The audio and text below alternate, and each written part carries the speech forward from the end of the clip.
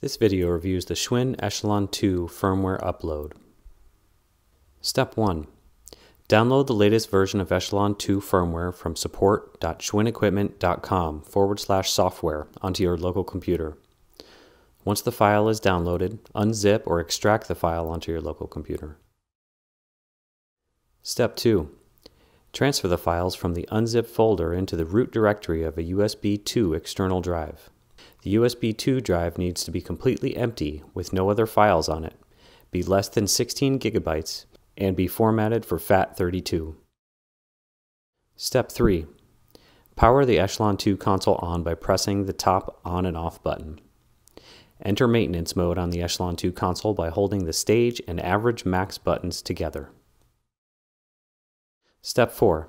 Navigate to the System option by pressing the average max button and then press the light button to enter the System menu.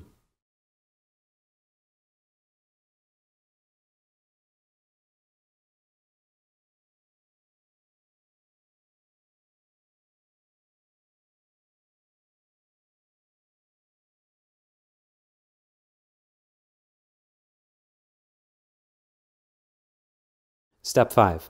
Once in the System menu, press the average max button until you see System Load FW and press the light button. Follow the on-screen instructions for the firmware upload process.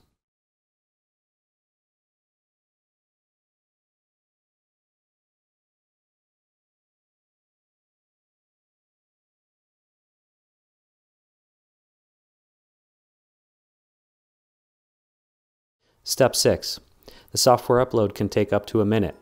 Once the firmware upload is done, the console will display a Load FW complete message. Remove the USB drive from the console. Step 7.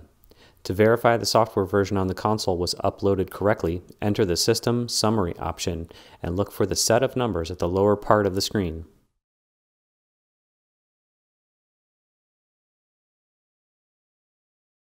Step 8.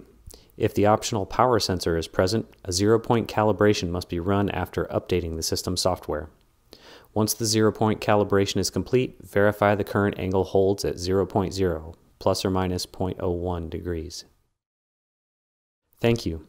This concludes the Schwinn Echelon2 firmware upload video.